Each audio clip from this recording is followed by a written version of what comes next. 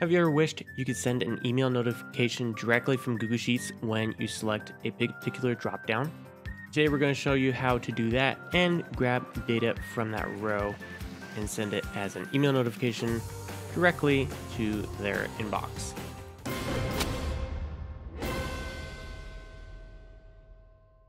All right, so let's jump right in. Let's go ahead and create the app script here.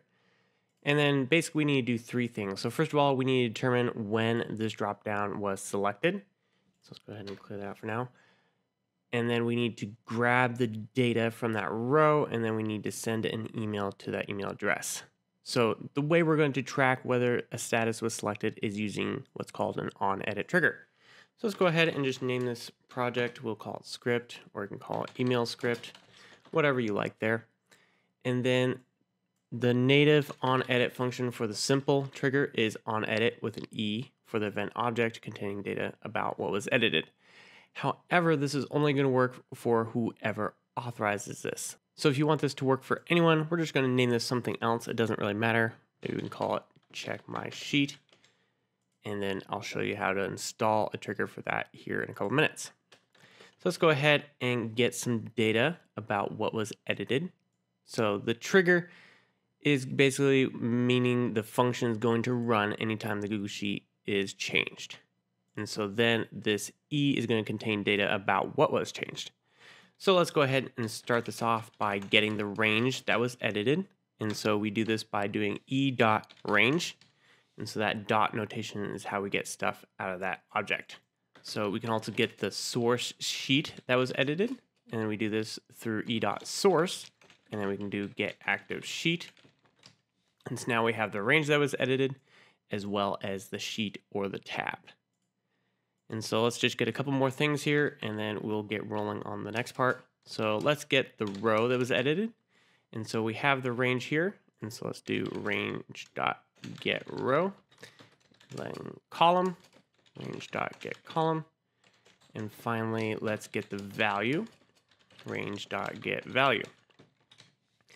So now we have the row that was modified, the column, the value that was entered, and the sheet that was on. So at this point, we can do an if statement to determine if we want to actually do something. So we do this by doing if, and then parentheses, and then inside the parentheses, we'll do a condition, and then outside, we'll do these curly braces, and then what happens if it's true, we'll do this.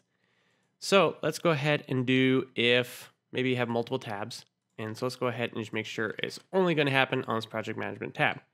If you do not need that, if you want it to be able to work on any tab, then you don't need this part. But we'll just do get name. And then to compare, we're going to use double equals.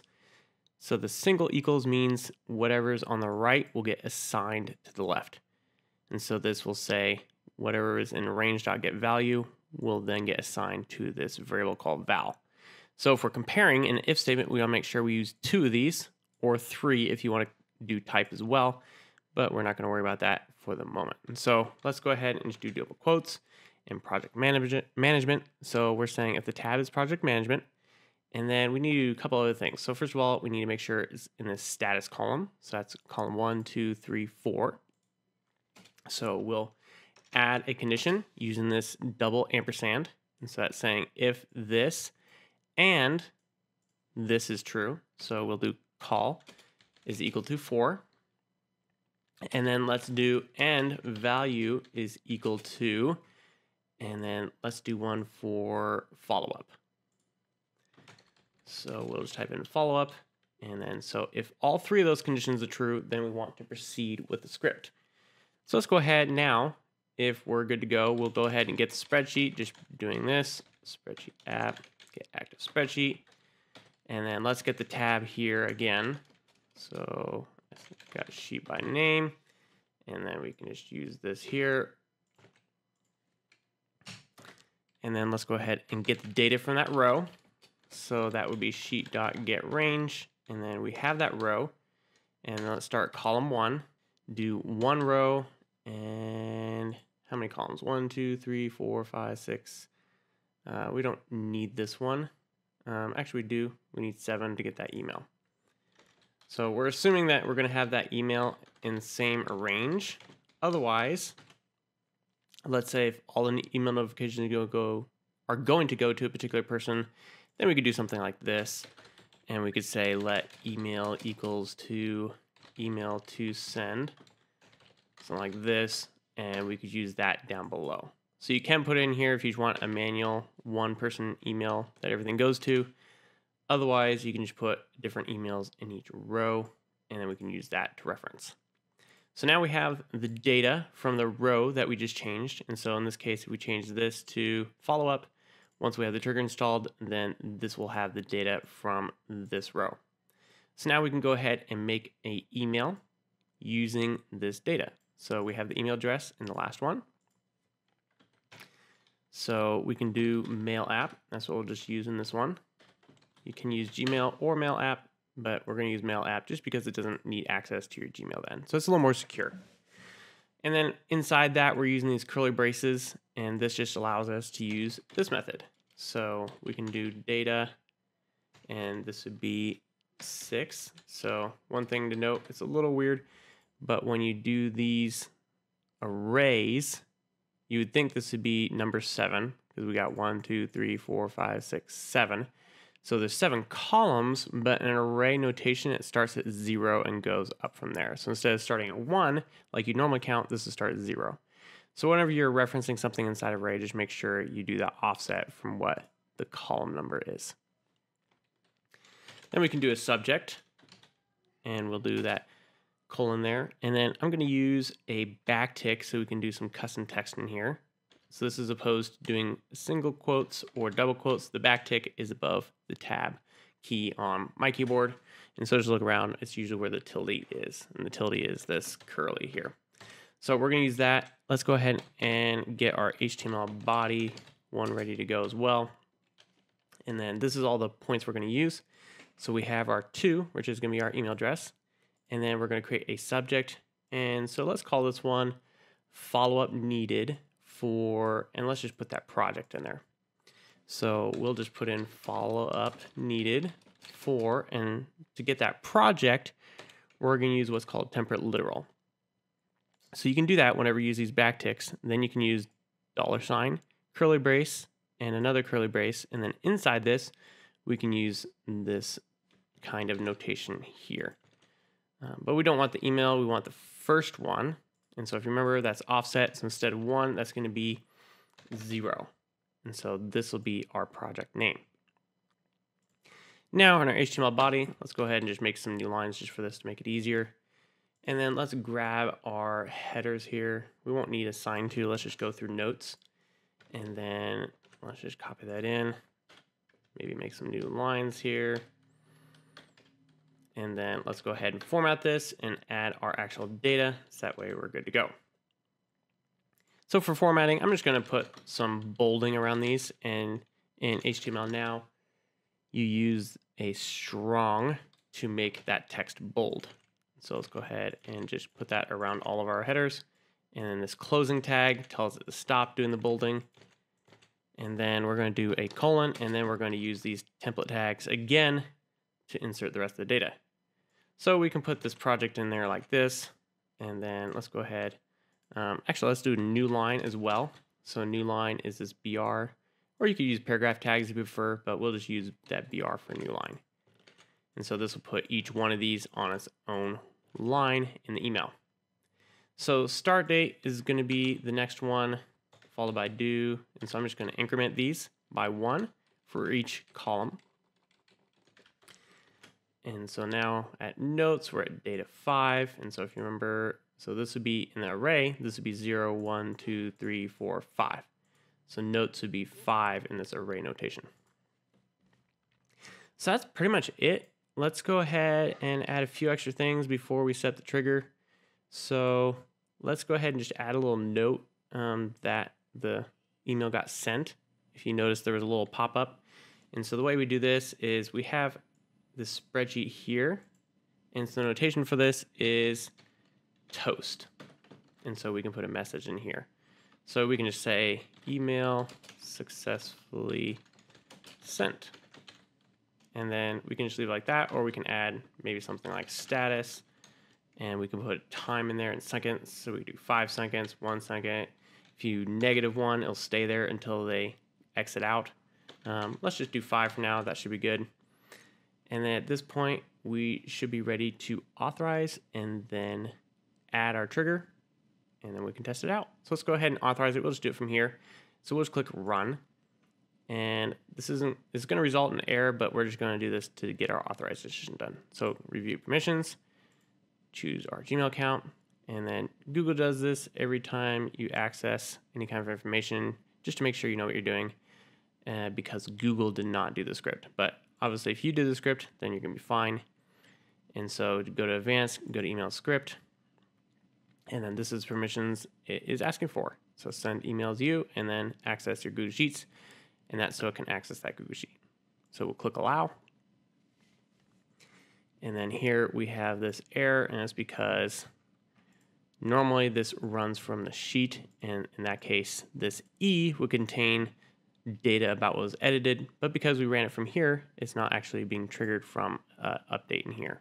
And so that's why we have the error. So that error is perfectly normal. And so let's go ahead and add a trigger. And what this trigger is going to do is it's then going to start watching that Google Sheet for changes, and it'll make our script run. So here's our check my sheet function. That's the one we did in our script editor. And so if you named it something else, make sure you just select the correct one, especially if you have more than one. And then we'll go to on edit. So head from spreadsheet and then on edit, and then click save. And we're about to wrap up here. So let's go ahead, and here's the trigger. So if you ever need to get back to it, if you open up the script editor by going to extensions app script, it'll pop in here. If you ever need to remove that, just click here on the clock icon and triggers, and then you can delete it over here by the 3 dots and click delete trigger.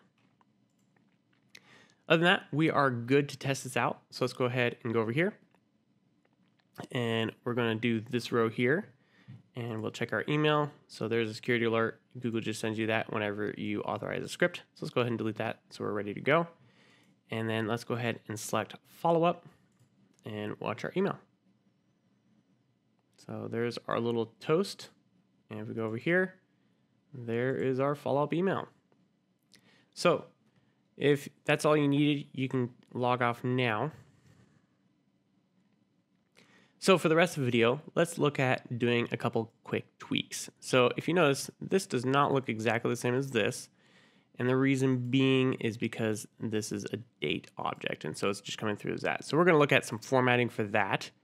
And then the last thing we'll wrap up with is how to implement multiple. Let's say you want to do one for follow-up and a different one for ready to start. So that's how we're going to finish up on this video for today. And so first of all, let's look at formatting those dates. So we have start and due date. And so what we're going to do is just use this function called utilities format date. And then let's make sure we put this inside of a new date. So the app script will convert it to a date. And then let's get a time zone. So we need time zone. So let's just get it from the spreadsheet. And so we'll do ss.getSpreadsheet time zone. And then finally a date format. And so you can kind of look at this if you want to check different ones. We're just going to do a simple month, date, and then double-digit year. And then close this out. And then instead of typing this all again for the due date, I'm just going to copy this and modify it. So if you remember, we have data 1 here. This is data 2. So after we paste this, we're just going to come back here and change this to 2. And so we can go ahead and check it again from here. So to send this again, I'm just going to clear this out. And then let's go ahead and select follow up again. And there's a little toast. And there we go. Now those dates are a lot more friendly. So finally, let's look at how to incorporate a different status dropdown. So if we want to do ready to start, for example. And so at this point, if we change this or got rid of this, then like if we just got rid of this and just said any change in column 4, which you could do if you want to get alert for any change, but then this part isn't really relevant. And so let's look at what it would take to change this. And so I'm going to use a way that's going to make it easy for you guys to easily use this across multiple conditions. So let's go ahead and get rid of this for now. And then what we're going to do is inside of here, let's do our condition. So if value equals follow up, and then we can do that. And then what we're going to do now is, let's say we want a different one for complete, or what was our ready to start. We're just going to copy this. And so this would be our follow-up email. And so we can add a little note, and you do that by doing 2 forward slashes. And then we will say follow-up email. And then down here, let's see, it was ready to start. I'm going to go ahead and copy that text there. And then we'll call this our ready to start email. And so you can duplicate this for as many as you need. And so in this case, it's only going to send an email if we select one of those. Otherwise, it's just going to finish out with nothing. And so we'll do ready to start. And then we could say this project is ready to start. Just like that. So one thing right now is with this toast, or this alert function, if we select something besides ready to start or follow up, because this is outside, so if you kind of hover over these, you can kind of, it's a little challenging, but you can kind of tell if you follow back up, it's just from here. And so let me see if we can format the document a little bit. So because this is just inside this, as long as the sheet is project management and the column is 4, then this toast is going to run. So maybe what we want to do is make sure that we have a way to determine if we want to display that toast. And so let's just do a very simple condition. Let's say email sent equals false. And you're like, wait, hold on, why are we doing false? And here's the reason why. If val equals follow up, let's go ahead and change it to true. And notice I'm not using this let, I'm not declaring the variable because I'm actually modifying it here. So I don't need to say let again. In fact, I don't want to, or I'm going to mess things up. So then down here, let's do email sent equals to true. And so what I'm doing is if the value is follow up, in which case I am sending an email, right? Then I'm going to change this to true. Or if it's ready to start, I'm going to change it to true. And so now what I'm going to do, instead of just run this toast anytime something was edited in that column, I'm going to wrap this in another if statement. So we're just going to say if email sent is equal to true. And then we can wrap this in those braces. And so now we're only going to display this if email sent is equal to true. And this is convenient if you have multiple things going on here. Maybe you want to add other stuff in there. So now we're ready to test this next phase. And so this will about wrap it up. Make sure we're saved. And then let's go ahead and delete these both, and then we'll just check out what it looks like. So no emails right now. And so let's see what happens. Let's change this one to ready to start. And there we go. Showed up successfully. Perfect. As grass is ready to start. So it had the right email template. And then let's try this one. Follow up. Make sure that's still working. Email successfully sent. And then follow up needed. So perfect. That one showed up correctly. And now let's just test something else. So we're going to delete this, and then we're going to select in progress again. And we're going to make sure that the email doesn't get sent and we don't have that little alert toast notification. So nothing's happening. It finished loading. So it looks like we're all good to go. So that is it for today's video. I hope that helps you to see how you can set different conditions for sending emails and quickly customize and modify that. And make sure to check out my other video on how to do this with a checkbox. So it's very similar. We basically just change this to if value equals to true, and then it works that way. And make sure to check out my other videos on both Google Sheets and AppScript. Thanks for watching. Have a great day.